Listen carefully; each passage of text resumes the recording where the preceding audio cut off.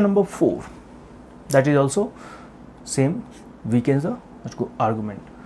The quantity of junk food sold in Rampur is far greater than sold in Jaipur. I think all of you are mathematics student. Just we can write like Rampur is greater than Jaipur. We understood. We have written about the junk food. It follows that people of Jaipur have better nutritional habit than those of Rampur. Means based on that we can say health of Rampur is less than Jaipur. Means people of Rampur are less healthy compared to Jaipur because their junk food consumption is more. Scientists claim that most people eat junk food these days, which is not good for health. Okay, which of the following, if true, weakens the above argument? Now based on this information, like last question, if any formula is successed, means only based on that success people will start to copy. Now we'll come to here point. Here our assumption is if it is sold in Rampur, means who are staying or who are the native of Rampur, they only consumed.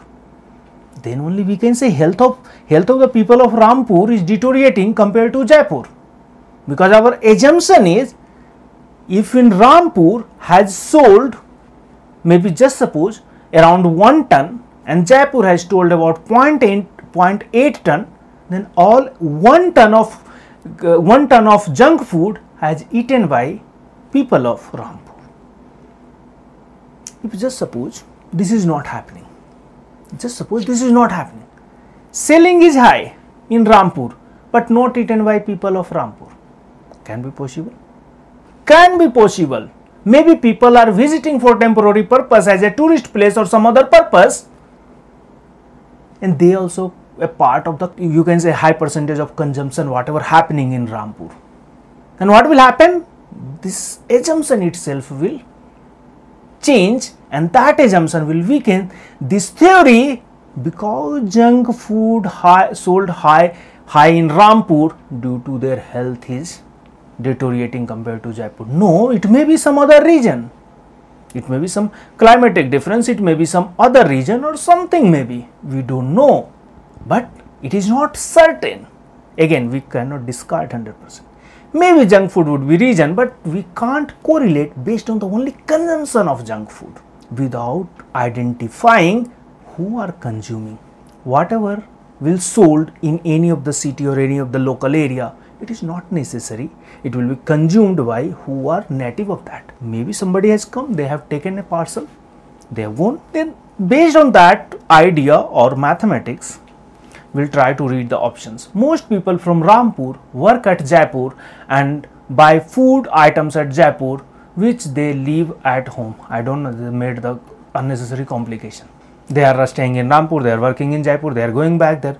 These all are leave it. Means we can't understand this one, or maybe it will be very simplistic in nature. It will discard it. The population of Jaipur is not less than Rampur. This also, population is not coming in the picture, only total consumption is coming in the picture. Total consumption is coming in the picture. And based on that, average health parameter is coming in picture. Option C, lakhs of devotees from cities visit Rampur's ancient temple of Lord Rama on weekend. That is exact reason. Maybe in Rampur consumption are more, but they are not, these are not consumed only by the native people of the Rampur. It may be consumed by the people who are visitors, who are visiting on the regular basis on weekends, and lakhs of people in this ancient temple of Lord Rama. That will change our assumption, and that assumption will weak our argument. Rampur, Jaipur, same thing I told, like mathematics way you can understand.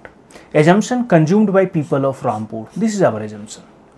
Now option C will change. Visitors may consume large extent because lots of people are coming every weekend. This assumption will weaken the argument. Option C will